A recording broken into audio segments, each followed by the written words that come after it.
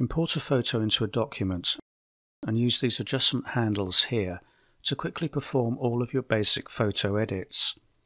You'll see the handles appear when you select the photo with the photo tool, either here or just double-click on the photo to switch to the tool and bring up the handles.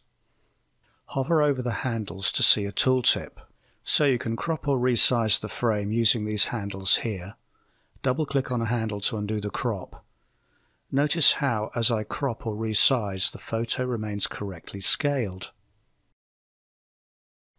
Use this corner handle here to resize the whole frame, and this corner handle to rotate the whole frame. Notice how the tooltip also gives you the angle of rotation.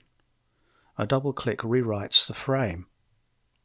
This little hand icon down here slides the photo around inside the frame, something you might want to do if you'd crop the picture or resize the frame.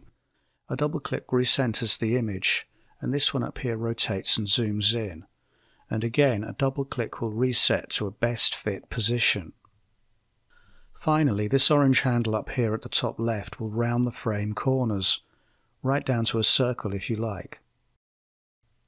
The handles are also particularly useful when you need to straighten out a wonky horizon like this one.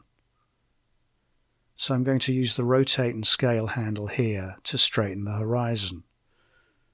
And now I'm just going to use this handle here to tweak the position of the photo within the frame.